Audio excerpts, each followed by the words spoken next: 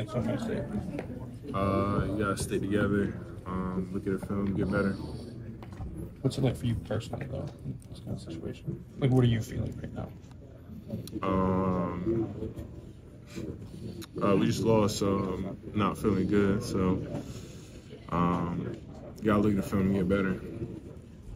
Now, after one of your tackles appeared to make like reference to Allar, Michigan, can you confirm that, and what kind of wrong there? Yeah, I mean, I was just trying to have fun. That's about it. What did Blake really do with the heavy package? Did they change things up running the football in the second half versus the first half when you guys were able to slow them down running the football? You talk Blake as in a running back? Yeah. I mean, he's a good running back. They have a good offensive line, good quarterback. And they found ways to, make plays in the run game. That's about it. Dani, your defense seems to keep giving the more chances there in the second half. 14 punts. How do you feel about the way you're able to provide opportunities for the offense during the second half? Yeah, we tried. Defense went out there and played. Offense did what they could. We got a standard. We got to uphold it at all times, no matter what the circumstances is on defense. I felt like in a lot of third and longs, they kept getting the ball out quick or even running the ball. How were they able to neutralize your pass rush, your prowler package, and what was the challenge of trying to deal with that early in the game and also throughout the game? Yeah, they got a lot of explosive runs on third and long. We were in our prowler package sometimes, and they would hit the open gaps. And then sometimes we couldn't get our prowler package out there on third down. And like you said, they would either get it out quick or hit open gaps. Good job. What did it mean to get Chop back today? Which one? Good. What did it mean to get Chop back today? He seemed pretty effective coming back. Yeah, Chop is a great player, great teammate. He does what he can. He supports us all the time. I think he had a great game. Excuse me. Sorry. Did Michigan do anything on offense that surprised you? Surprised us? Not really. They just had, weird formations, as in multiple tackles and multiple linemen on one side. That's different than any other team we play. But we went over it all week, and we didn't do our job to the fullest. So. What did you hear from Michigan players on the field? Were they talking trash at all? Nah, not really. They weren't talking trash, at least to me. I don't know about anybody else, but I didn't hear much. What does this team need to do to take the next step in big games like this and beat the Michigan and Ohio States? What do we got to do? We got to well, I don't know about the offense. I know defense, we just can't give up 24 points. It's too many. We went over the stuff all week, and we just can't do that. Did you guys anticipate Michigan would run the ball as much as they did, considering they've been a pretty pass-first team this year?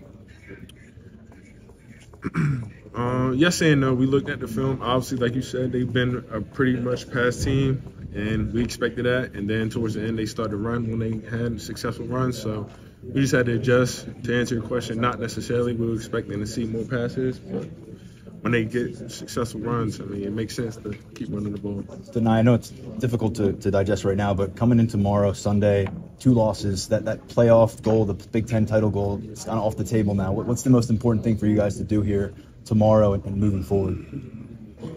Most important thing is to get better after this loss. We can't harp on it too long. Focus on Rutgers and whoever we got next week. That's it.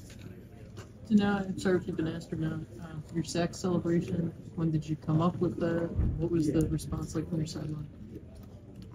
My sack celebration, I just looked at our sideline because I was happy. So just trying to have fun out there. What makes Michigan's run game so difficult to stop? I mean, Blake Corum is a really good running back. He knows how to hit the open gaps. He knows how to be patient with his runs, and they have a good offensive line. Michigan ran for 400-some yards in you last year. They had another nice day. Do you think, is there something that they're doing differently that other teams aren't attacking you? Truthfully, I don't know. They're a great team, like I said. They have a good running back and a good offensive line. Dani, what kind of teammate are you after a loss? I know some people like to stay quiet or talk to other teammates. Is that kind of how you are? Yeah, I try to be a good teammate at all times, be there for my brothers. What can you say after a game like this? We got to get better, look at the film tomorrow, move on next week. Dani, what positives can you take away from this game? I say we stayed together throughout the game. We didn't panic, even when they got up. That's what I can say. They didn't throw a pass in the second half. Were you guys aware of that? Did you talk about that? All they were doing was running the ball? And how'd you react to that? I mean, how'd you guys react to that? Yep, we made adjustments at halftime. Like I said earlier, they did a lot of stuff with the tackle over and the tight end. So it was like 4 guys on one side. So we did make adjustments at halftime. And we didn't do enough to stop it. What was Manny Diaz's message to you guys after this? To go look at film tomorrow, get better, and then focus on Rutgers next week. What are you thinking as you're dealing with this? I know you're one after a game like that. I mean, you just lost, so you just gotta. I don't know. I didn't know what happened, to be honest. I'm just out there just trying to give it my all. We gotta look at the film. If I'm being completely honest, I don't know all the ins and outs of what happened, things like that.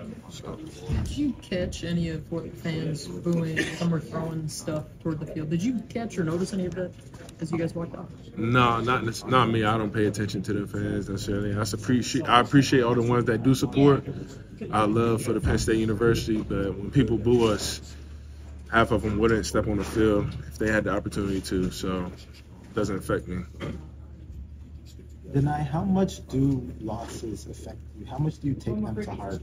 I take it a lot to heart. I mean, I'm a competitor. I don't like to lose. We're Penn State, so losing really shouldn't be acceptable.